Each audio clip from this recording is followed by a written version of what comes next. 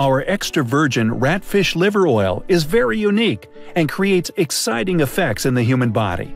This is due to many factors, including its very high alkyl glycerol content. It has been speculated that ratfish and skate fish oil have similar properties and may be related. The truth is, they are not related, and their liver oil is not the same by any means. Let's look at some facts.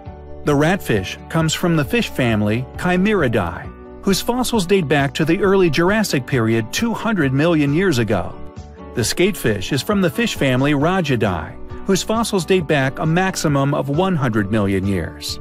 The ratfish has a body that resembles that of a shark, while the skatefish has a body that is very flat like a stingray. Do they look like they are related?